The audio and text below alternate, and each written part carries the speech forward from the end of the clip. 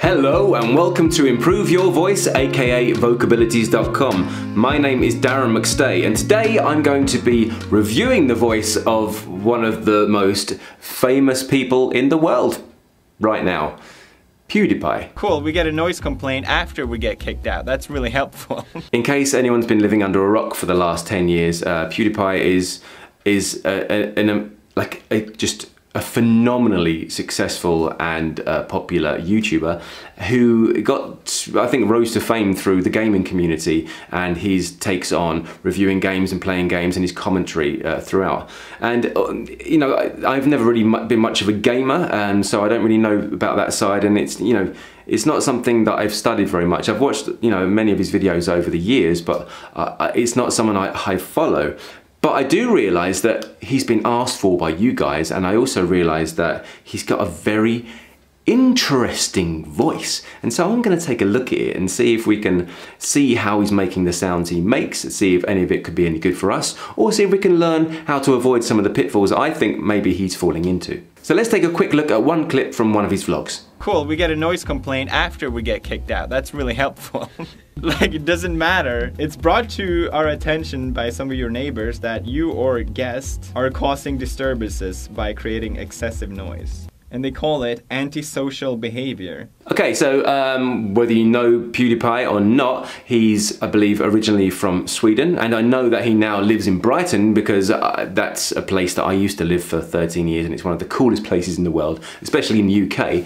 And I moved from there back to London to go to drama school, and then, you know, years later, now I'm here in Finland. But it's a town that, you know, a lot of my friends live in, and it's known as kind of like London by the sea. So there's a lot going on, and it's a beautiful, it's surrounded by beautiful countryside, and there's a lovely coast along the south coast of England there. But this isn't a tourist channel, so let's get on with the video. Regarding the report of noise late at night, 6:30 p.m. You're asleep? Having your little napsy? Are we disturbing your little napsy? The reason I took this video is because I know he does a lot of voices and he does a lot of kind of caricature. He does a caricature of himself, if you like, when he's doing his own channel. But this one, because he's just speaking like in a vlog context, he's just talking, you know, more normally as he probably would in real life. But he does do a lot of voices, and he does use a lot of nasality in the way he speaks, and even just in his normal accent here we can hear some of that nasality. So let's take a listen. Guidelines on noise whereby noise of any unacceptable level during the day and between the evening hours of 11 p.m. to 7 a.m. You mean 24 hours? Is that like during the day and between 11 p.m. and 7 a.m. So, right, he's quite nasally and he doesn't articulate his words so clearly. Of course he's heard, but on camera you don't really need to over-articulate. He's got a habit of doing this thing and having his mouth wide at the side, and he sends air into his nose, and he just kind of lets air come out like that. And he does these little voices. You're feeling a little bit tired today? And all these kind of things.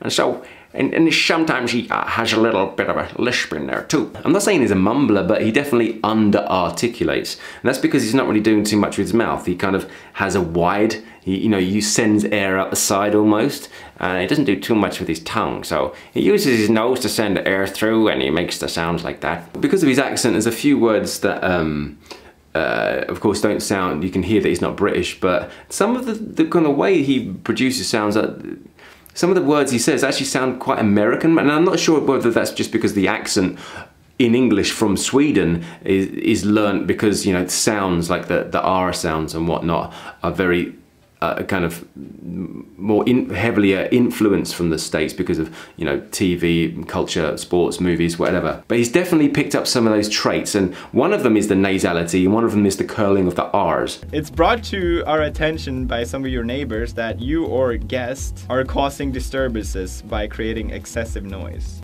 And they call it antisocial behavior. Can you hear that nasality? Antisocial behavior. Antisocial behavior. So you'd hear that nasally there. Behavior. Behavior. So why his voice is interesting for me is that he can be quite charismatic without actually doing too much. I guess he's got such a fan base because, you know, his humor comes across in some of these accents and these characters that he does. So he's quite expressive in that respect. But for me, he's actually kind of limiting his possibility because, you know, clearly he's he's, you know, as a grown man, he's got a big instrument, he would possibly be able to open up more resonance and maybe actually have bigger sounds as well as some of these higher nasally ones. And I think that he could possibly open up more doorways to articulation and accents and even create more interesting characters if he maybe decided to, you know, do some exercises on his articulation, so his tongue, maybe that could be working a bit harder. Even he's actually doing quite a lot of his lips, but he doesn't open his mouth too much, so he could really sort of start loosening up the jaw and opening up the back and creating more space, and then he'd have a, you know, a much bigger range. And so when he's doing his characters, he might be able to offer more variety, if you like, because he does get stuck in his own sort of like few little voices, and one of them sounds a bit like that. And of course with the air placement, you know, that makes it sound kind of American. It can for some, not necessarily for me, but it can for some sound a bit irritating. Of course not for, you know, the 110 million subscribers that he has on YouTube. So you know, I don't know what I'm talking about. This is not, you know, an attack on his personality. This is just what I'm noticing about his voice. He's got a very subtle lisp. You were asleep? Having your little napsy? Are we disturbing your little napsy? Napsy, C, and the sibilance of his S is quite sharp. You were asleep? Having your little napsy? Are we disturbing your little napsy? Okay, so he's got a very slight bit of overbite. Now it's not huge, but it's causing this kind of sort of, when he says the S's, he kind of pronounces them like that rather than so they hang on and they sound a bit longer than they should. Another little thing I've noticed about him is that some of his Z sounds sound more like S's.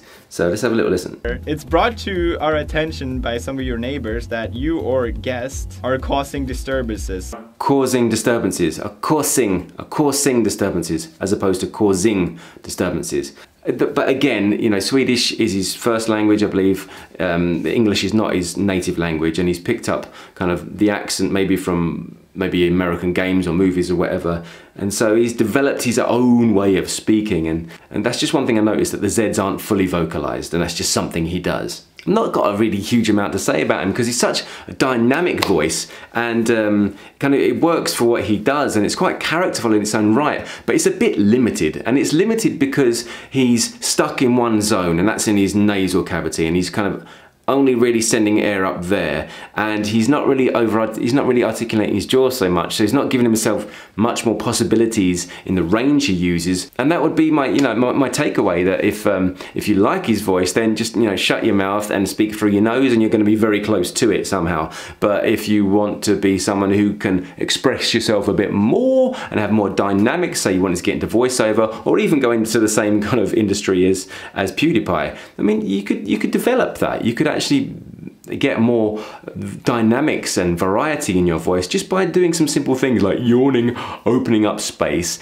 and practicing speaking not only through your nose but sometimes down through your mouth and even down to your throat if you wanted to. So you can change things up. That's what I'm going to say about PewDiePie. You know, it's not a massive review, it's not a voice analysis, this is just what I've picked up from listening to one interview with him, and he's got many, and he's got, you know, a lot of charisma and a lot of character and a lot of humour. So hopefully you've got something from this. Maybe you can take something from his voice in case you wanted to sound like that, or in case you didn't want to sound like that. Or if you have a voice like that that you wanted to change, or if you've got a voice that you wanted to change to sound more like that, maybe that's helpful. Okay, anyway, my name's Darren McStay. This is Improve Your Voice, aka vocabilities.com. And until the next time, look after your voice.